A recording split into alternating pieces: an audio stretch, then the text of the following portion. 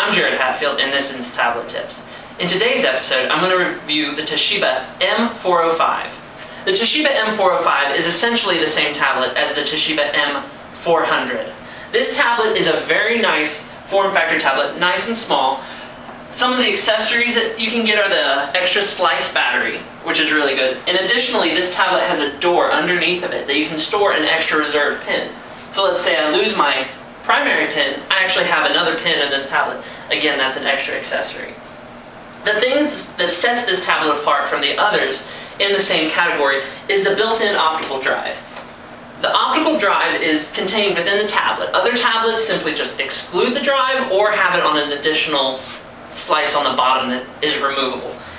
Now, whether or not you really need the optical drive in a computer of this form factor is a matter of personal preference. It made a difference in my decision to purchase this tablet. It was a feature that I really wanted. Other things that this tablet offers are the fingerprint reader, which is becoming fairly standard. The trackpad on this tablet is fairly small, but again, it's a small tablet. Some of the bad points of this tablet, which I've seen across several different models of Toshiba's, are the screen. Underneath the screen is the actual display, but on top there's a layer of plastic, and this plastic has little gaps around the edges that dirt can get in, and this really builds up. I mean, it's actually kind of gross how much dirt I have under the screen, but this is a 2-year-old computer that's used quite heavily. The other thing that this tablet has a problem with is actually it wobbles ever so slightly, just enough that it makes me nervous. I really don't want my screen falling off. It rotates and clips down nicely. It's really secure. The screen's great. You can draw, you can write on it, you can take all your notes. It's a solid tablet. Other than that, this is just the run-of-the-mill tablet.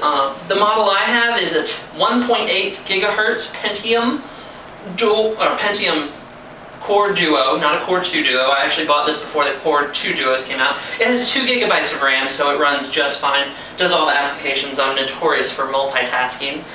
And other than that, this is just a very nice, fairly portable tablet. There are other ones that are smaller. The battery really adds some heft to this tablet, as I will show you here.